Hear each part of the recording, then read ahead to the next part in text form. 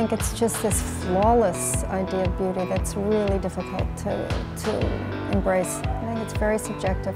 I think now all women are critical of themselves in this day and age. Everybody's got Botox and retouched. I just want to be comfortable and then I feel confident. I think confidence definitely comes from comfort. I feel like I look really silly trying to pull something off that is absolutely not me. Might be a little much, but it's kind of gorgeous. I just want to be comfortable and keep my silhouette at its best, you know, always wearing clothes that I think flatter myself. I've been wearing denim since I was 5. My daily uniform is jeans, jeans, and jeans. I always have denim on every day. My health and beauty ritual is, again, simplicity.